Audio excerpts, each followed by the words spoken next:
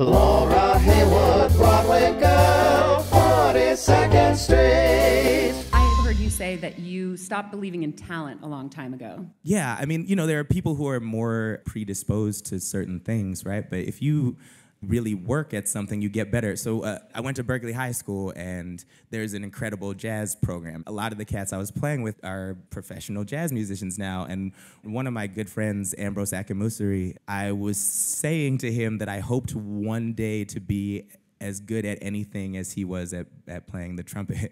He turned to me and was like, that's just practice. I practice a lot, and I am really good.